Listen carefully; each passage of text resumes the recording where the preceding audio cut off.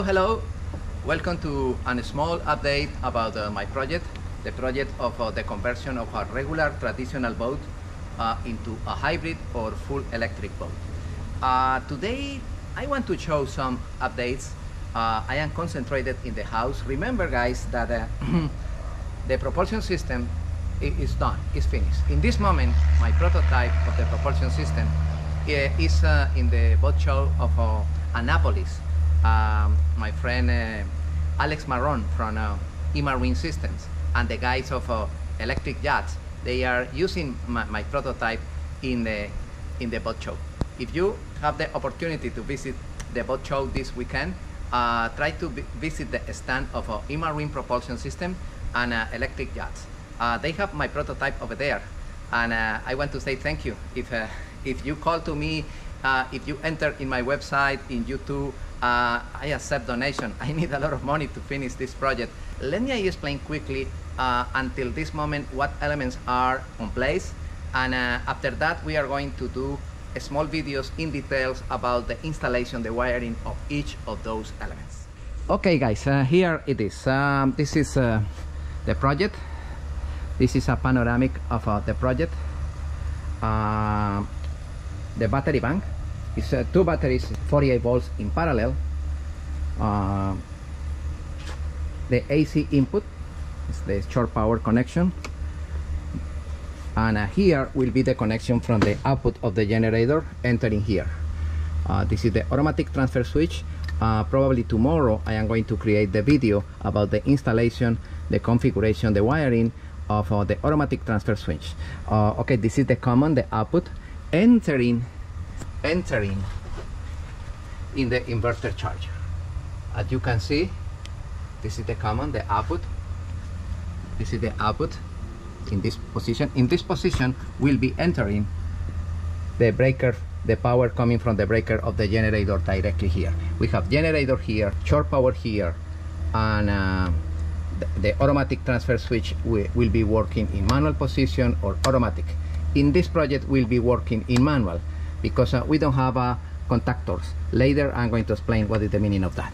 Okay, we are going to refresh the DC side, 48 volts. I have a shunt. I have the monitor for the shunt. I install another DOD indicator. Later I'm going to explain what is the purpose of that. 48 volts, the shunt, 48 volts entering in the link distributor. The link distributor receives power from the solar panels, 48 volts, the solar panels. And here we are going to connect the output of DC entering here positive and negative. And also we are going to integrate the power for the Servo GX and we are going to integrate the Servo GX with the rest of the equipment. Remember that the Servo GX is the brain of the system. We are going to connect here the positions, and we are going to integrate the Servo GX with the inverter, with the MPPT, with the links distributor, with the shunt, and also with the DC to DC converter. I make a mistake. I ordered an isolated DC to DC. I am going to replace for another one smart to be integrated with the Servo GX. And of course, from the output of the DC, 48 volts at the input, 48 volts, positive and negative, 48 volts, and the output 12 volt DC to feed the panel. The DC panel is practically ready, and we are going to connect some loads in the DC panel. This is the DC panel, is ready, and the AC panel will be connected here with the AC output on the inverter charger.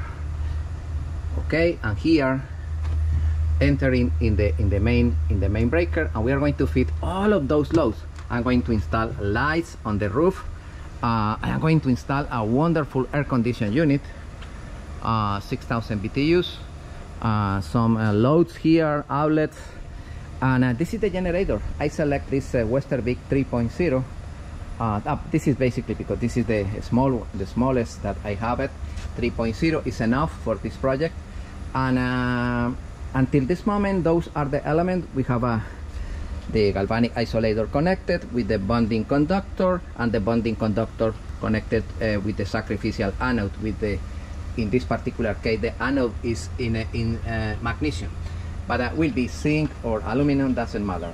Depending of the boat, depending of the type of water and the material of the hull, you can select the anodes. Remember, I explained that topic in my course of corrosion. Okay, guys, this is the update. The project is almost done. I think a couple of weeks more probably, and we are going to start with the wiring individually, each by each, the connection of all the loads, and some tips and recommendations. What is the idea, guys? The idea is that you learn the process to convert your boat into a hybrid or electric boat. It's not difficult. You can do by yourself. You can take my courses of electricity. Remember, with my book of basic electricity, you learn DC, AC, and also my book of electronics, marine electronics. You can take those 3 courses in one package. This is the electrical program in my academy, Marine Technical Training Academy.